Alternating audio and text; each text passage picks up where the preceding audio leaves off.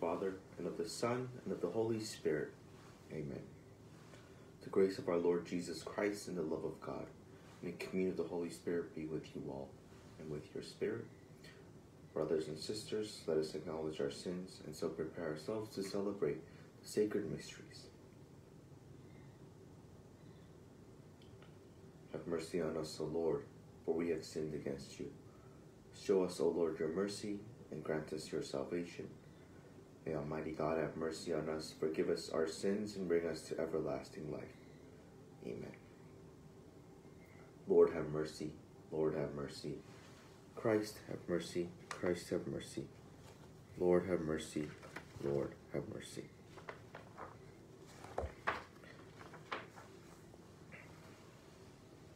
Since we are still in the octave of Christmas, we will now be reciting the Gloria. Glory to God in the highest, and on earth peace to people of good will. We praise you, we bless you, we adore you, we glorify you.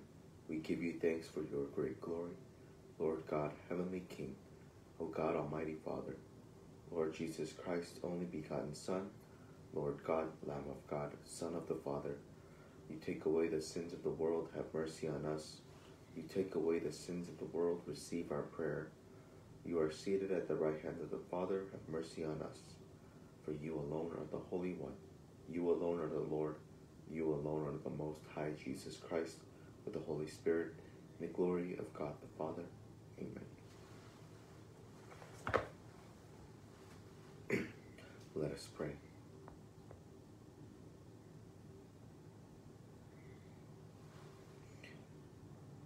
Grant, we pray, Almighty God, that the newness of the nativity in the flesh of your only begotten Son may set us free, for ancient servitude holds us bound beneath the yoke of sin.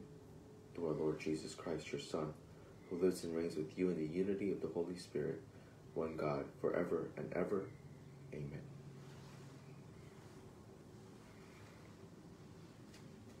Reading from the first letter of St. John. I am writing to you, children, because your sins have been forgiven for his name's sake. I am writing to you, fathers, because you know him who is from the beginning. I am writing to you, young men, because you have conquered the evil one. I write to you, children, because you know the Father. I write to you, fathers, because you know him who is from the beginning. I write to you, young men, because you are strong and the word of God remains in you, and you have conquered the evil one. Do not love the world or the things of the world. If anyone loves the world, the love of the Father is not in him. For all that is in the world, sensual lust, enticement for the eyes, and a pretentious life, is not from the Father, but is from the world. Yet the world and its enticement are passing away. But whoever does the will of God remains forever. The word of the Lord. Thanks be to God. Let the heavens be glad and the earth rejoice. Let the heavens be glad and the earth rejoice. Give to the Lord, you families of nations. Give to the Lord glory and praise. Give to the Lord the glory due his name. Let the heavens be glad and the earth rejoice. Bring gifts and enter his courts. Worship the Lord in holy attire. Tremble before him, all the earth. Let the heavens be glad and the earth rejoice.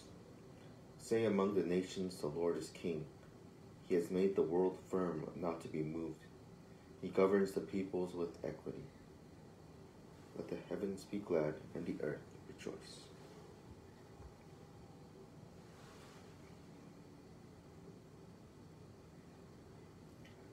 Hallelujah, hallelujah, hallelujah. A holy day has dawned upon us. Come, you nations, and adore the Lord. Today a great light has come upon the earth. Hallelujah, hallelujah,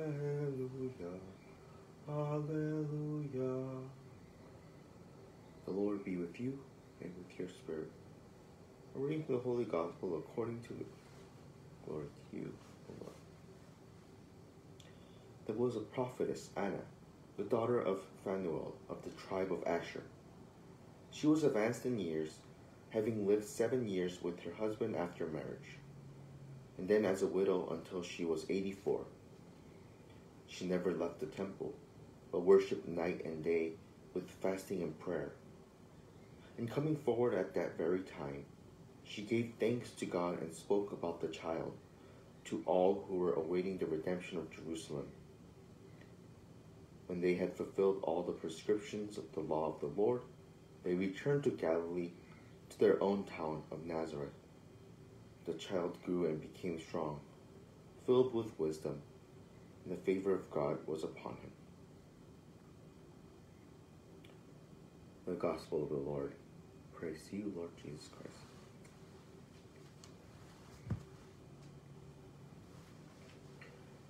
In our Gospel today, we hear another story kind of about the birth of Christ and him about baby Jesus. And we hear about the prophetess Anna. And she has this prophecy and stuff about Jesus. But I want to focus on one line. It says, she gave thanks to God and spoke about the child, the child Jesus, to all who were awaiting the redemption of Jerusalem. And so Anna, she was giving thanks to God for that birth of Jesus Christ, because she knew that he would be the redemption of Jerusalem, our Savior. And so she was giving thanks to God. She was praying, she was fasting, and she was this great woman. And in the end, when she saw the Savior, she gave thanks. So that is what we reflect on today. And giving thanks to God. Especially in this Christmas season, we give thanks to God for the gift of Jesus, of God himself becoming one of us in order to save all of us. But also we reflect on today the things that God has blessed us with. What are the things in our lives that we should give thanks to God? Well, the answer is everything, but what are things that maybe we take for granted that we don't consciously thank God for all the time? So we reflect on these things. We reflect on, besides Jesus, who we thank God for today and every day. What are things in our lives that we should be thanking God for, that we forget to thank God for, that we take for granted? And today, in a very special way, we give thanks to God for all of these things, all these blessings that God has given us in our lives.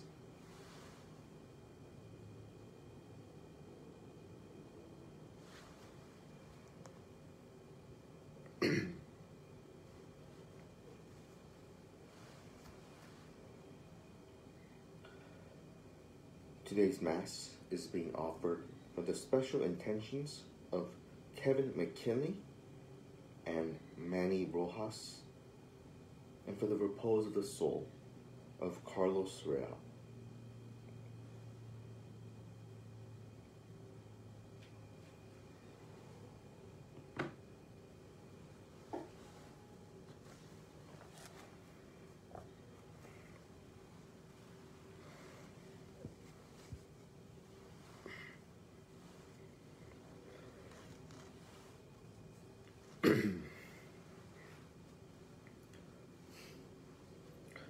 Blessed are you, Lord God of all creation, for through your goodness we have received the bread we offer you, fruit of the earth and work of human hands, will become for us the bread of life. Blessed be God forever.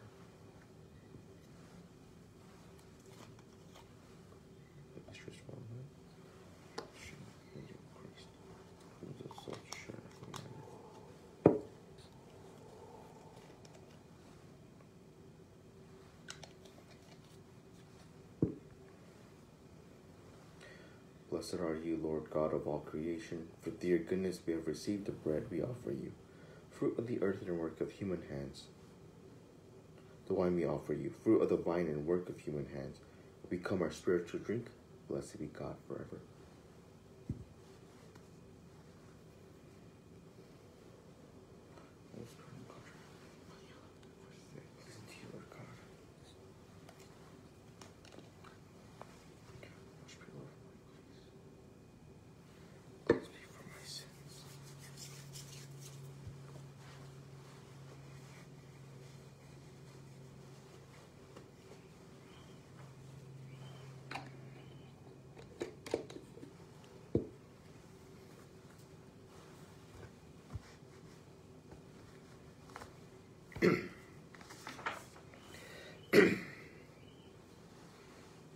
Pray, brothers and sisters, that my sacrifice and yours may be acceptable to God the Almighty Father.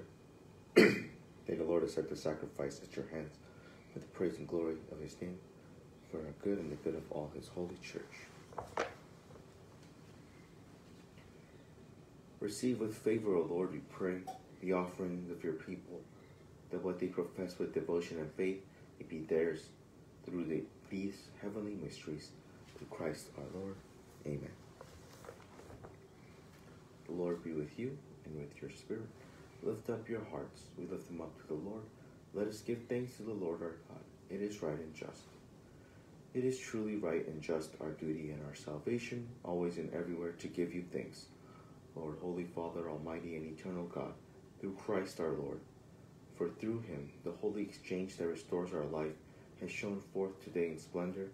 When our frailty is assumed by your word, not only does human mortality receive unending honor, but by this wondrous union we too are made eternal. And so in company with the choirs of angels, we praise you, and with joy we proclaim, Holy, holy, holy Lord, God of hosts. Heaven and earth are full of your glory. Hosanna in the highest. Blessed is he who comes in the name of the Lord. Hosanna in the highest.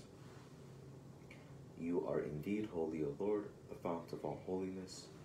Make holy, therefore, these gifts, we pray, by sending down your Spirit upon them like the dewfall, so that they may become for us the body and blood of our Lord Jesus Christ. At the time he was betrayed and entered willingly into his passion, he took bread, and giving thanks, broke it, and gave it to his disciples, saying, Take this, all of you, and eat of it, for this is my body, which will be given up for you.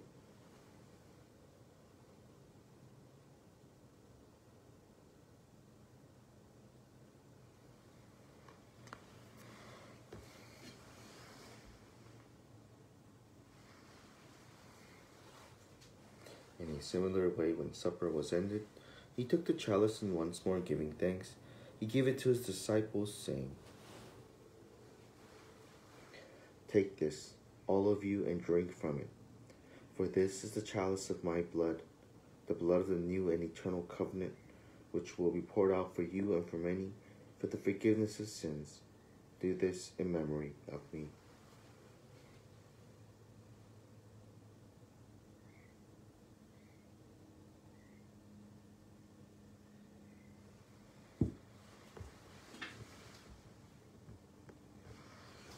The mystery of faith.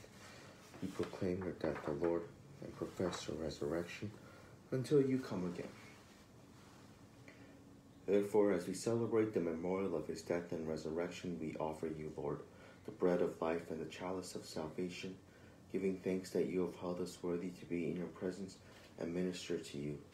Humbly we pray that, partaking of the body and blood of Christ, we may be gathered into one by the Holy Spirit. Remember, Lord, your church spread throughout the world. Bring her to the fullness of charity, together with Francis our Pope and Jose our Bishop and all the clergy. Remember also our brothers and sisters who have fallen asleep in the hope of the resurrection, and all who have died in your mercy. Welcome them into the light of your face. Have mercy on us all, we pray, that with the Blessed Virgin Mary, Mother of God, with Blessed Joseph, her spouse, with the blessed apostles and all the saints who have pleased you throughout the ages, we may merit to be co-heirs to eternal life. May praise and glorify you through your Son, Jesus Christ.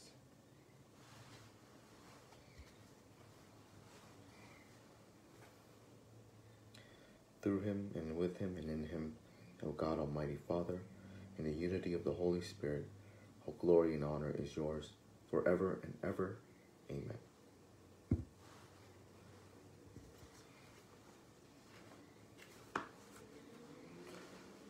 At the Savior's command and formed by divine teaching, we dare to say, Our Father, who art in heaven, hallowed be thy name. Thy kingdom come, thy will be done, on earth as it is in heaven. Give us this day our daily bread, and forgive us our trespasses, as we forgive those who trespass against us. And lead us not into temptation, but deliver us from evil. Deliver us, Lord, we pray, from every evil. Graciously grant peace in our days, that by the help of your mercy we may be always free from sin, and safe from all distress as they await the blessed hope, the coming of our Savior, Jesus Christ. For the kingdom and the power and the glory are yours, now and forever.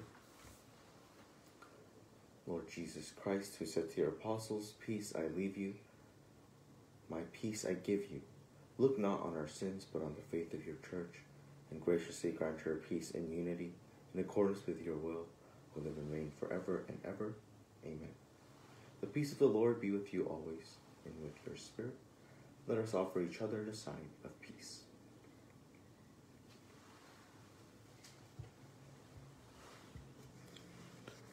The Lamb of God, you take away the sins of the world, have mercy on us. Lamb of God, you take away the sins of the world, have mercy on us. Lamb of God, you take away the sins of the world, grant us peace.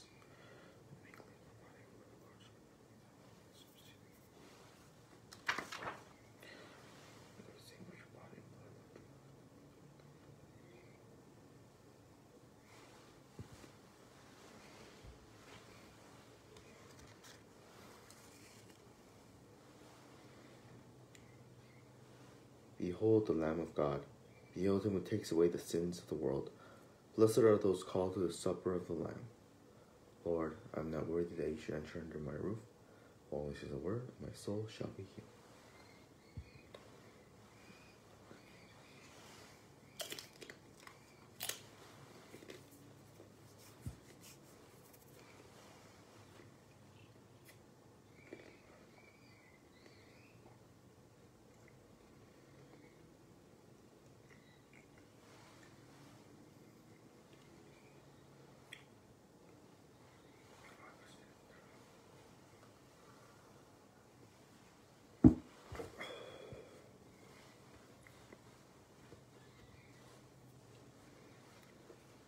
You will now be making an act of spiritual communion. My Jesus, I believe that you are present in the most holy sacrament. I love you above all things, and I desire to receive you into my soul. Since I cannot at this moment receive you sacramentally, come at least spiritually into my heart. I embrace you as if you were already there, and unite myself wholly to you.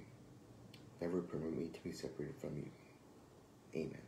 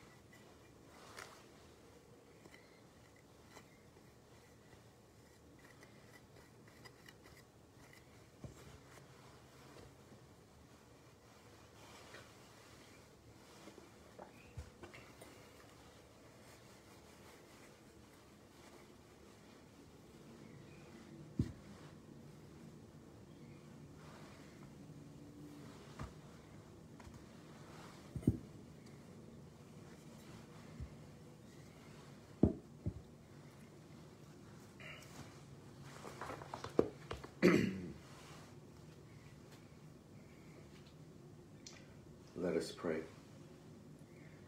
O God, who touch us through our partaking of your sacrament, work, we pray, the effects of his power in our hearts, that we may be made fit to receive your gift through this very gift itself, through Christ our Lord.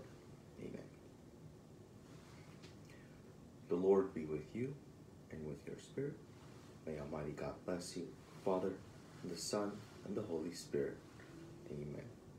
Go in peace. Thanks be to God.